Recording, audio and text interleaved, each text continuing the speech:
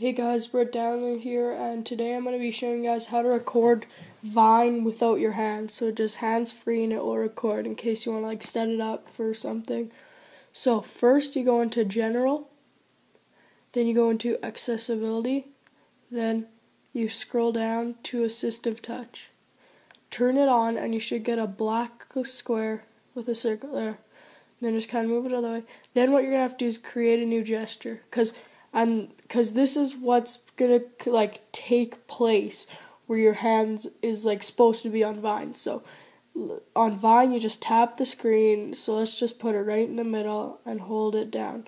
So this is gonna be our fake finger, I guess you can call it. So we do that, then we just click save our gesture, and I'm gonna label mine Vine.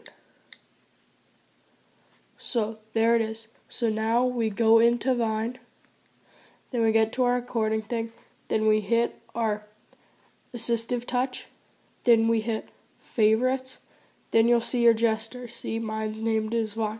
So we click it, and then the blue dot is where it's going to be tapping. So you can choose where you want to tap, but that's all I want. See? And it's recording without any hands.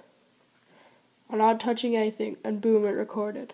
So it's a really simple way to do this, because I don't know, you want to amaze your friends right there.